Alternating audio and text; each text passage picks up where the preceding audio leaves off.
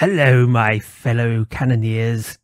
As I'm far too important and busy to write documentation, I thought I would just record a simple demonstration of my prototype of what I like to call target intelligence. Let's imagine that you're surveying an area.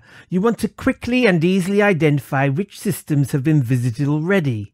Our new system simply checks the system you target against the marvellous Spanch database, and this will show the system in red if it's not been logged in the database. If the system has previously been visited, it will tell you how many bodies have been scanned, and if the data is available, how many bodies there are in total. If the data is incomplete, it will show in light green. Otherwise, it will show the system in dark green. One of the great features of the Spanch database is that it also logs coordinates taken from your navigation routes. If the system is amber, it means that the system has been logged, but no body data is available. Now you can also do this by targeting systems in the galaxy map, even if they're thousands of light years away. But as I say, I'm a busy man, you'll just have to try it out for yourself.